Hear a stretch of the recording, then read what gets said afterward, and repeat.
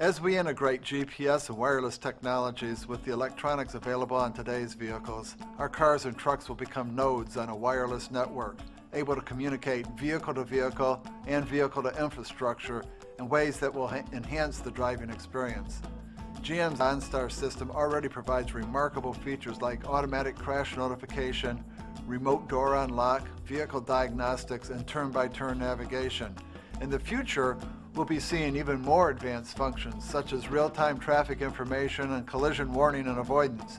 And because these systems will be communications-based, we'll be able to deploy them more quickly than traditional infrastructure technologies at less cost and on a global basis. We have anti-lock braking and stability enhancement systems which allow the vehicle to respond to sudden changes in driving conditions. We're seeing the introduction of adaptive cruise control, which uses automatic braking and throttle control to adjust vehicle speed to a driver-selected following distance.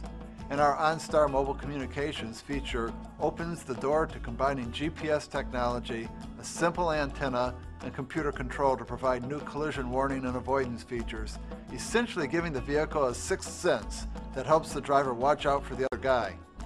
With the integration of these technologies, our vehicles will have the ability to know precisely where they are on the roadway, precisely where they are in relation to surrounding vehicles, what the roadway and traffic conditions are, what's happening up ahead, and they will be able to anticipate and dynamically adjust to changing driving conditions.